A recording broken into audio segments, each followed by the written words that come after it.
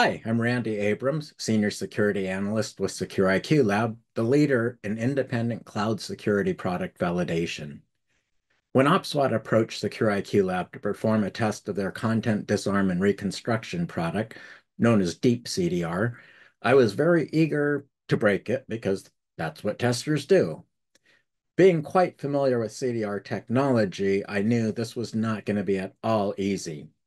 CDR is a very powerful technology. It's not new, it's not proprietary, but getting past it is really difficult because there is no reliance upon detection. Conceptually, here's how CDR works. You've got a room with a ton of money in it, and no bad people are allowed in it. If you rely upon detection to keep the bad people out, you're going to fail and lose a lot of money. The elegant solution is just keep everybody out, and that way you never fail. However, you don't have any business continuity either. So what you do is establish near bulletproof processes and policies that end up only allowing heavily vetted people into that room.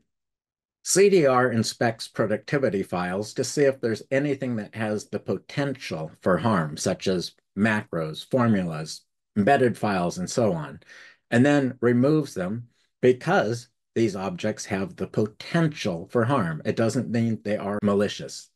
As such, there are no signatures, there are no heuristics such as AI or machine learning. Identification is irrelevant to the technology. Additionally, the concept of false positives does not and cannot exist because nothing's being detected.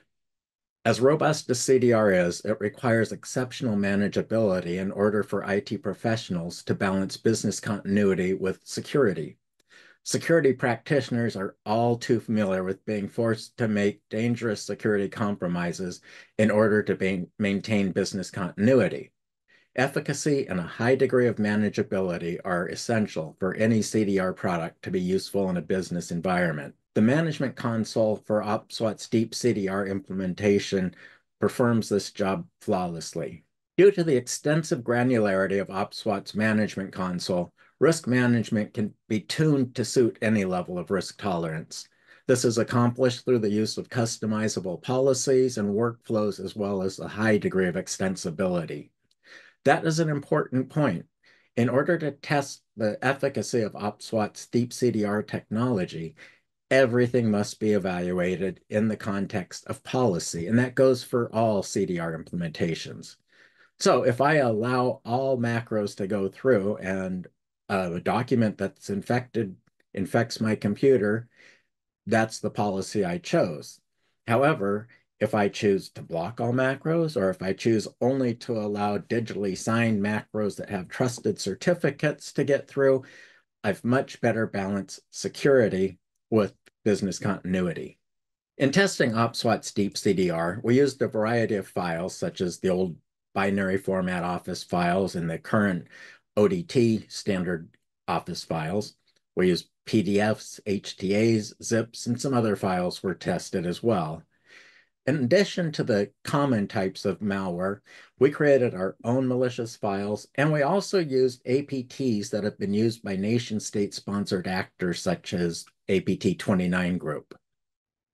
OPSWAT's product is called Deep CDR because of the extreme level of recursion the product is capable of. During testing, an APT was put inside of a zip file. The zip file was then embedded in a PowerPoint file. The PowerPoint file was embedded in a spreadsheet, which also contained an image that contained steganography. Yes, Deep CDR can eliminate steganography. The spreadsheet containing the objects was then embedded in a Word document, which was placed in a 7zip.gz file. Deep CDR recurs through every layer, disarmed all threats, and fully reconstructed the files. No functionality of the clean files was lost, and the picture that had contained the steganography had no visible loss of fidelity. The way to cripple many security products is to throw a zip bomb at them. We use the zip bomb of death. When fully decompressed, there will be several petabytes of data on the drive, if your drive is that large. OPSWAT's management console provides three means of dealing with the zip bombs.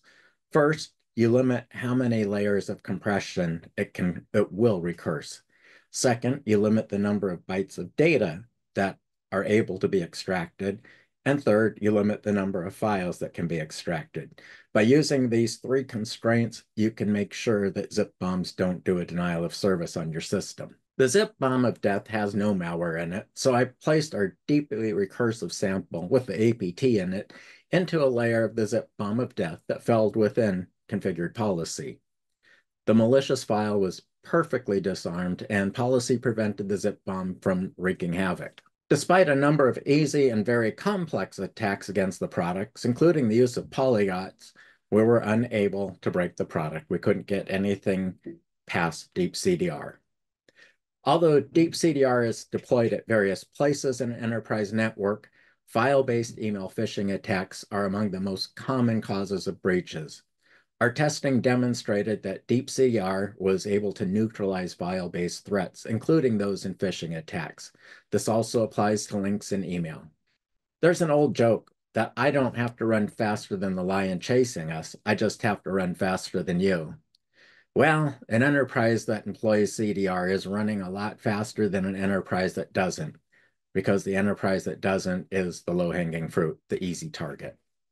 SecureIQ Lab found that OPSWAT's Deep CDR not only couldn't be broken, but that the granularity of configuration provides a level of risk manageability that gives IT practitioners a much-needed boost in their ability to safely and comfortably maintain the difficult balance between security and business continuity.